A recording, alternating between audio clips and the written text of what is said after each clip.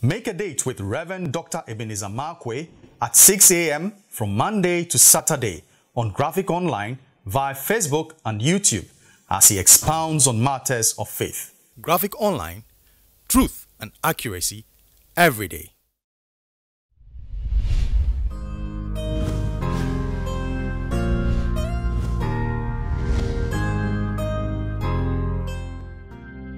Hello, this is Reverend Dr. Ebenezer Markwei of Living Streams International, bringing you matters of faith with Graphic Online.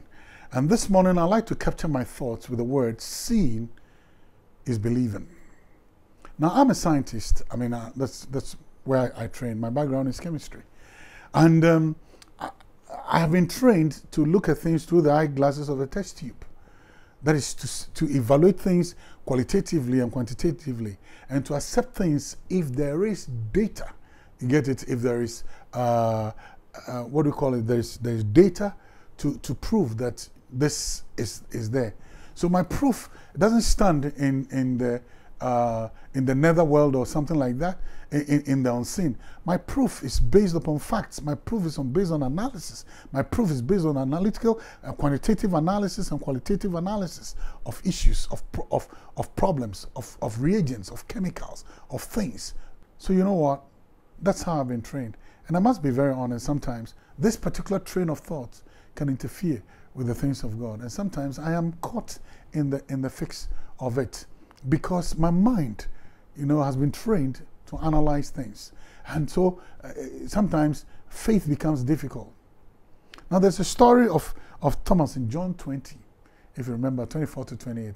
John 20, 24 to 28. When Thomas, with the resurrection and everything, then Thomas comes to Thomas and said, my friend, unless I see it, unless I touch, I can't believe. That was Thomas's thing. Unless I see, I cannot believe. And then Jesus comes and shows him, and then Thomas said, blessed are those who don't see, yet believe. In our walk with God, it's not everything that we will see. Before we give God praise. In our dealings with God, it's not everything that we see or touch or taste or feel before we give praise to God. But there may be moments where we don't see some things. But still, we need to lift up praise. But still, we need to give God praise. Because that's what faith is. Faith is the evidence of things not seen, and the assurance of things hoped for, and the evidence of things not seen. Or sometimes we need to move beyond our reasoning skills. We need to move beyond our five senses and look up to something that is not there. So sometimes we don't have to see before we believe. And Jesus says there's a blessing. There's an additional blessing in not seeing but believing. And those are the things that you want more blessings, rise up in faith. You want more blessing, you don't have to see before you believe. So the mantra that we normally have, seeing is believing, which is a mantra that is common to many people, does not really apply when it comes to divine transactions in our lives. Seeing is not always believing. Sometimes you believe and then you see.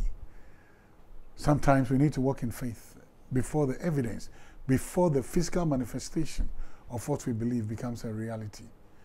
And that's also a choice we have to make. And I can't fight you on it. It's a choice you have to make. For me, I choose to believe, even though I don't see. See you later.